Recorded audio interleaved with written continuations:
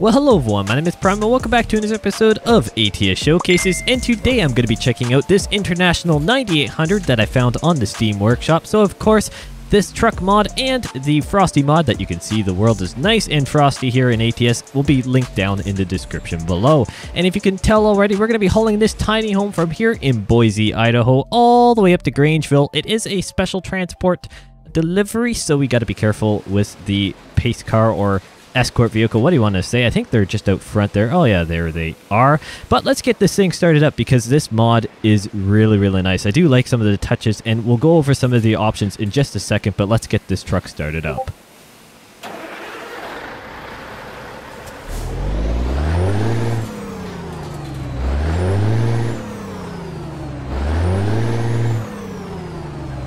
Beautiful stuff. It is powered today by a 500 horsepower cat engine, and luckily this truck mod actually comes with its own sounds. So it has multiple different truck engine sounds, I guess you could say, and multiple different manufacturers, so you can choose which one you like, but I decided to go with the cat 500 horsepower variant today because of the heavy haul. But let's check out some of the options quick. Alright, so starting off with the cabin types, it's actually got 3 different options. You can have the flat top. You can have a flat top with a spoiler, and you can have the high roof. So in today's video, I'm using the high roof variant. And of course, when it comes to chassis, there's only one 6x4 option. And this is the engine section, which I just mentioned. There are multiple different manufacturers, multiple different options, and this all came with the mod. So there's no sound mods that I am using currently in this save. So that is all the different options there. Of course, for today's video, I went with the 500 horsepower variant of the cat engine just because I wanted to. And then when you come to transmissions, you've got your few different options here, mainly kind of stock, I guess you could say, in ATS. And today I stuck with the 18 speed with the retarder just because we need it for the heavy haul.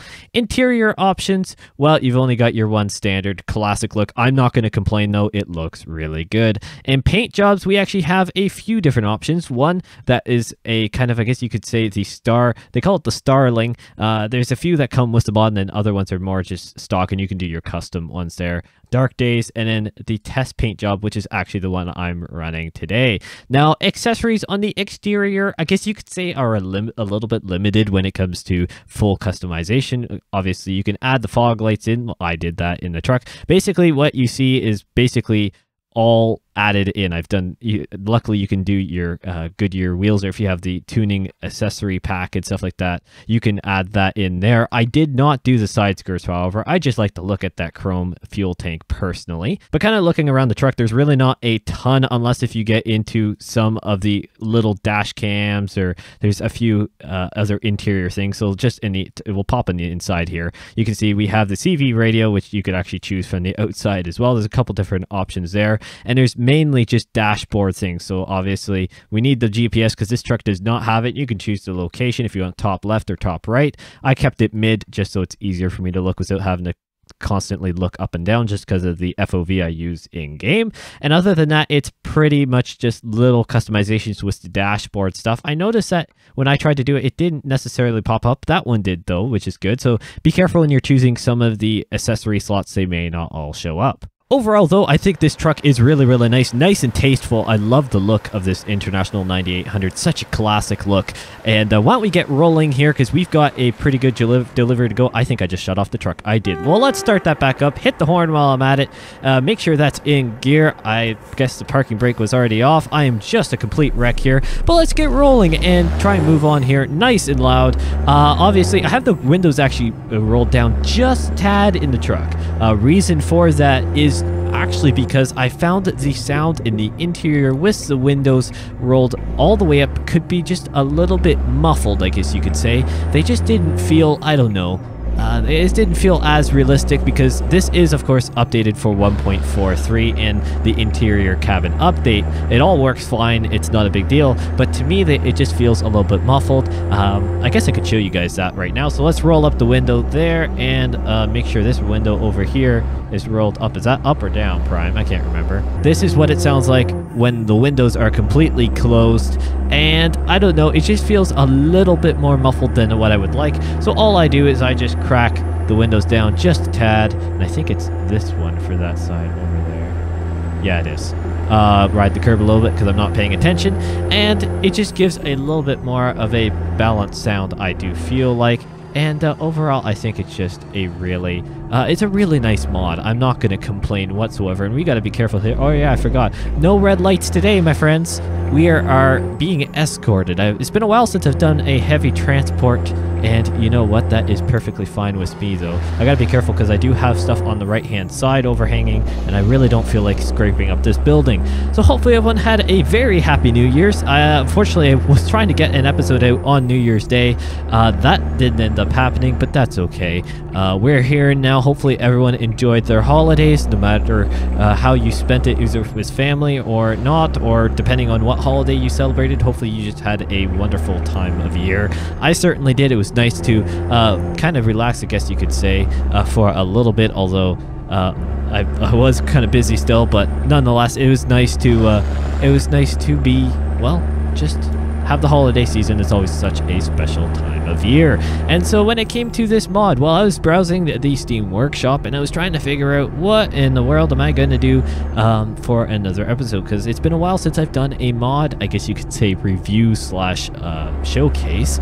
We've been doing a lot of just the truck and new content coming into ATS, which again, I am not going to complain, because one, that is kind of the main point of this series. But I've really wanted to do another mod thing.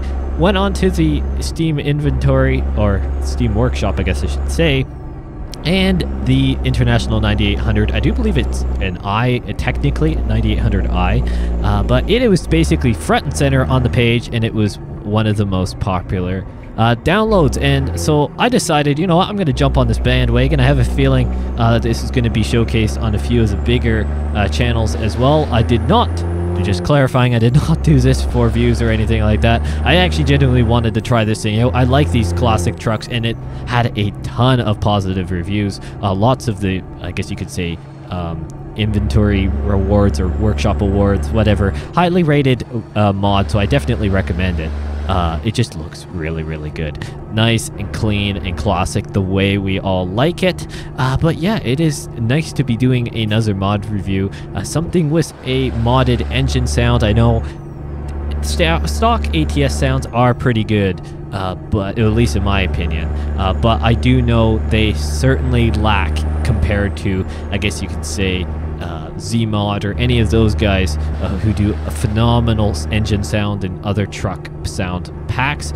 So overall, it is really, really nice to be kind of experiencing another sound. I did actually test out a couple of the different engine, I guess you could say, mod sounds, whatever, and they did honestly sound very, very nice. Like, once again, they all had a very unique and kind of classic sound to their manufacturer, which is always really nice to see. But again, like I kind of said in the little product overview of this mod, I just decided to stick with the cat engine, and I think, you know what, it has worked out pretty well. I do like the sound of it indeed. But it is nice to actually be back here in Idaho. I can't actually remember how many episodes it's been since I've been in Idaho. I have a feeling it's been earlier than I would have remembered.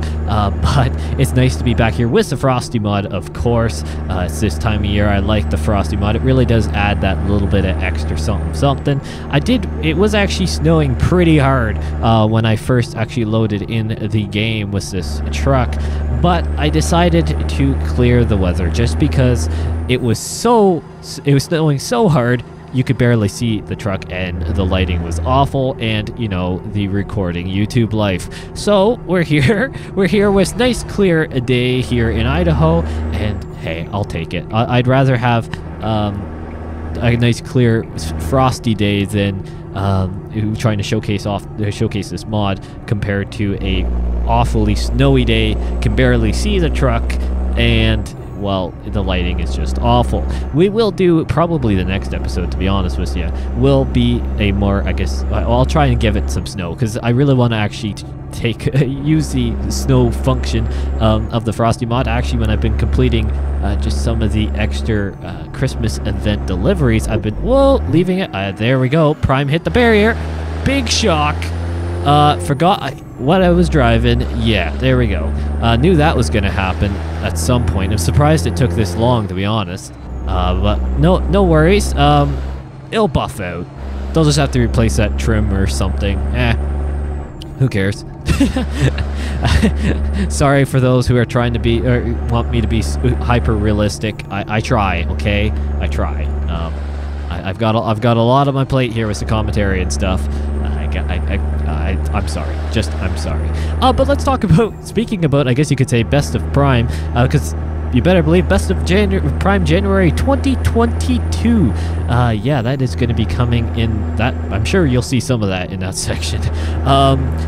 When it comes to the Best of Prime series, I am almost done, and if not, hopefully within a day or two of this video going live, you will see the Best of Prime 2021 video. Now, I have decided not to do a dedicated Best of Prime December video because there weren't a ton of moments, unfortunately, that ended up in that folder. I don't know if I just didn't render them out, but thinking of some of the episodes that happened, there weren't as many, I guess you could say, really funny or highlighty portions of the months just in general. I wasn't able to do as much content as I would have liked to, unfortunately, especially in the latter part of the months. So when it came to the Best of Prime December, it would have been such a, what a trailer damage. I probably hit the concrete barrier. Oh man, again? Gee whiz. Oh, that's a little bit of a tight fit up there. Gee, I was wondering how that was gonna fit. Anywho, Best of Prime December 2021 is just not gonna exist, but Best of Prime 2021 will include the few segments from December 2021. And I think it's going to be a really fun video. I'm looking forward to your reaction to it. I think it's going to be really fun. It will be premiering on the channel because it is more of a specialty episode, I guess you could say. I am getting a little bit of frames here. Hold on. Hopefully that doesn't come through too bad on the recording. Sometimes these mod trucks do have a bit of a performance impact. Some will notice it more than others. Obviously, I run my game pretty much at the limit of of my specs, what it can run, or mainly the graphics card. Actually, it is the graphics card. I run the graphics card basically at its limit when it comes to maintaining 60 frames per second while recording, and obviously in the more detailed sections of the map, along with a mod truck, sometimes it will impact performance. So if you notice some stutters, I do apologize. It is probably just trying to load something in that is, well, maybe a little bit much for my little wee GTX 1650. But nonetheless, Best of Prime 21 is, I think, going to be a really fun video. It will be premiering at some point. Unfortunately, I have no idea when that will be completely done yet. I am working on it very hard, and it's coming along quite nicely. But I just want to let you guys know that there won't be a dedicated Best of Prime December. Obviously, when they're in the order of the playlist, it will kind of make sense anyways, I think. But you know what? It's fine. We'll make do. It's what it is, and I'm not going to complain about that. Now, when it comes to some ATS news, well, we've got... It's been more on the ETS2 side, I'm not going to lie. Recently, we've had more on the Heart of Russia DLC because it appears to be in its latter stages of development, possibly. Haven't heard, to be honest, anything on Montana within the last little while. Obviously, we had the spotlight look into the future of the California Reskin project and the timeline-ish, I guess you could say. Really, the timeline is non-existent, but or at least not public. But when it comes to the next stage 2, what will be coming in was the removal, I believe it was San Rafael, and a new city coming in at some point. I do believe someone said a good option for what city may be coming in. I can't honestly remember what it was, so I do apologize right now, but maybe it was like San Jose or something like that, because I don't think San Jose is actually in the game. No, it isn't. I guess I could actually check that. San Jose, I don't believe, is in the game. No, so they'd be getting rid of San Rafael in stage 2. Yeah, San Jose is not there. San Diego's down there. So there was a couple comments, and I believe one in particular that said possibly a San Jose coming to the map, which I think would be very, very interesting indeed, and I wouldn't mind that at all.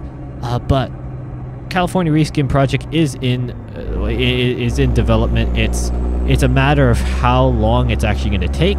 We have no idea. It depends on the team size, depends on what SDS Software is doing with other map expansions. And overall, we just have to wait and see, because, well, what are we going to do? We can't really force them, because we want the reskin to be as popular or as high detail as they normally do with these maps and reskins and stuff like that. So obviously SU Software wouldn't. I don't think they would give in to peer pressure, I guess you could say, from the community to try and get it done faster because they want to maintain a certain standard. That is very close to that van right there, or that SUV. I gotta maybe hug the center a little bit while we're going through town. Don't want to take out the Prius. That is actually very, very close, isn't it? This is a really wide load. No wonder why I've scraped it up against stuff. But nonetheless, what else can we talk about? Oh, yes. What is coming in 2022 now? Well, good question. There's a lot of stuff hopefully going to be coming. Hopefully more content. Obviously, the monetization stuff is now kind of behind me. Maybe by the time you guys are watching this, the channel is officially monetized. As of recording it, it is in the latter stages of being approved. It is just currently waiting for the approval thing. But it seems to be in the latter stages of it. Who just knows how long YouTube decides to take the review stuff officially, though.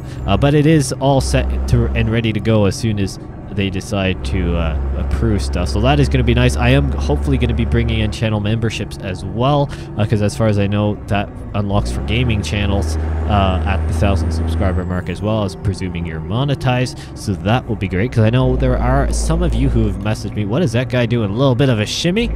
You saw that, right? It's not just me. I had a little voice crack there, man. That in the ages. Did you see that police car kind of do like this little wobble thing? It was literally just him going like back and forth, right before he slowed down. I don't know what that could have been. That was very interesting. Oh, I've got to check out the Jake brake on this thing. Where are we going to be? Hopefully we'll be picking up more speed in this section. Yes, we will. So we're going to do some Jake brake action, actually probably right about now. Oh, that is pretty tasteful. If we get a straighter section, I'll do it. Oh, like this. Let's go spin around here.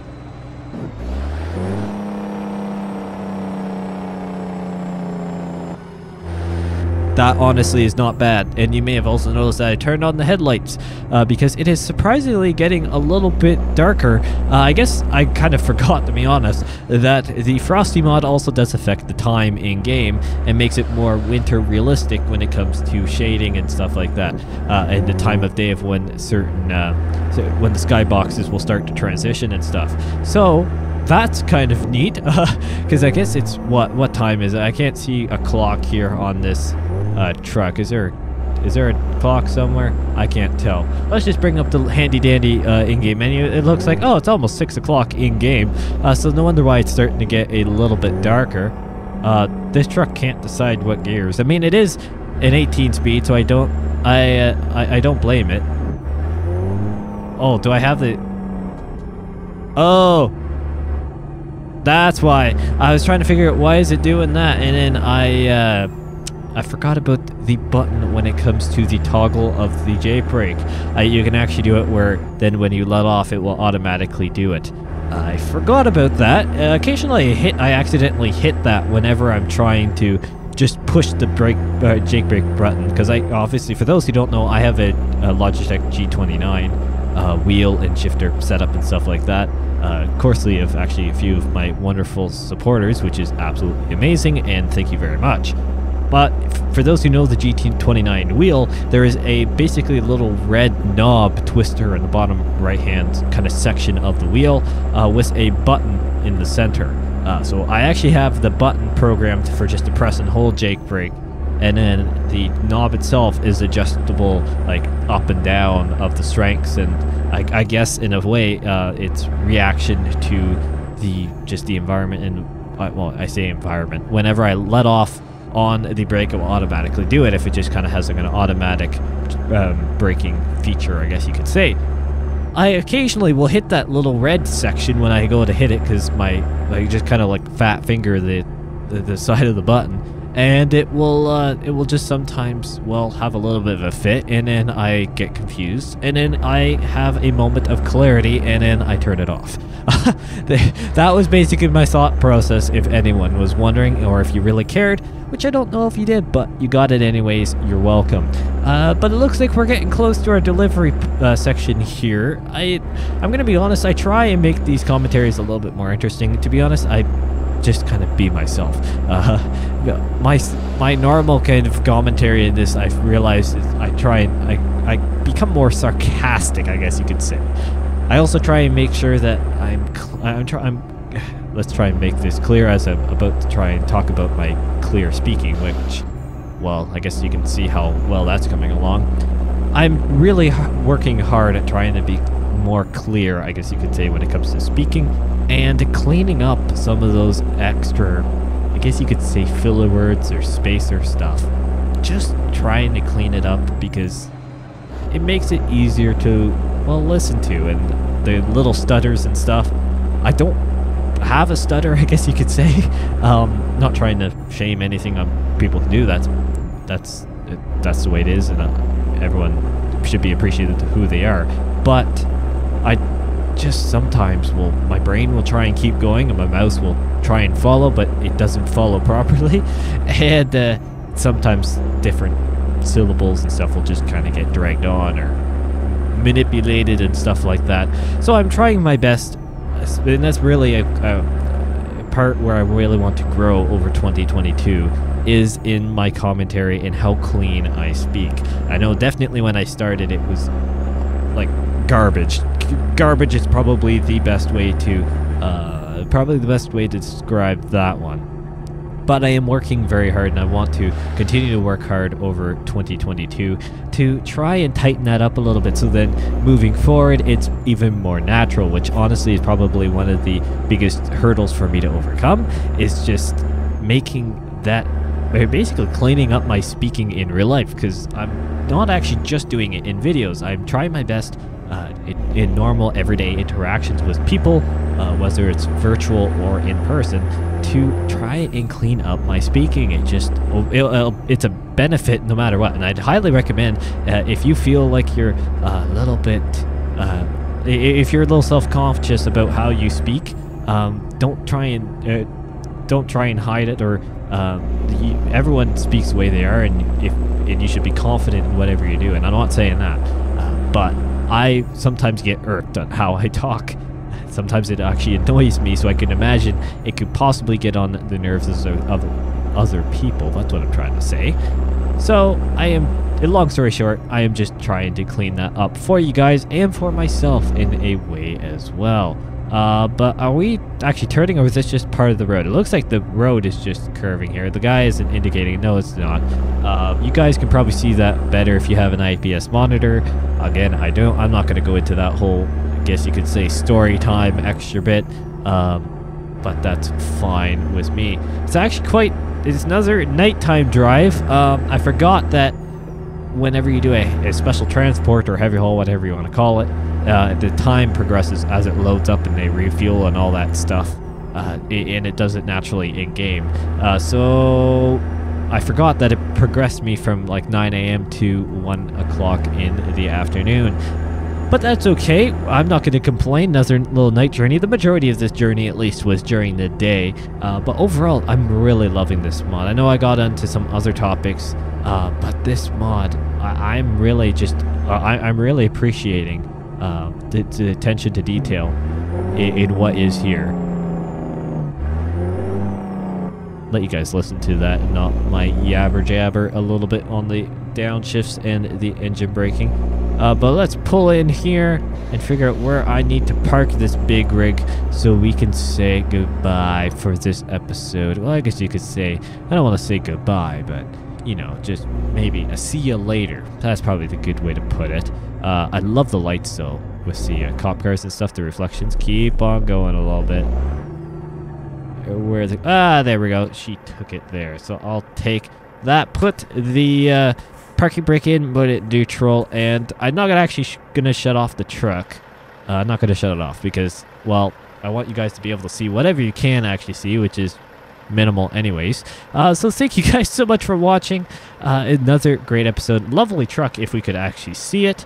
And, well, it is just nice to be doing another mod review. Hopefully you guys enjoyed it. If you have any other mods, whether it's truck, trailer, environment, engine, doesn't matter, let me know down in the comment section below. I'd love to hear your recommendations, both for ATS and ATS2. And other than that, thank you guys so much for watching, and I will see you in the next one.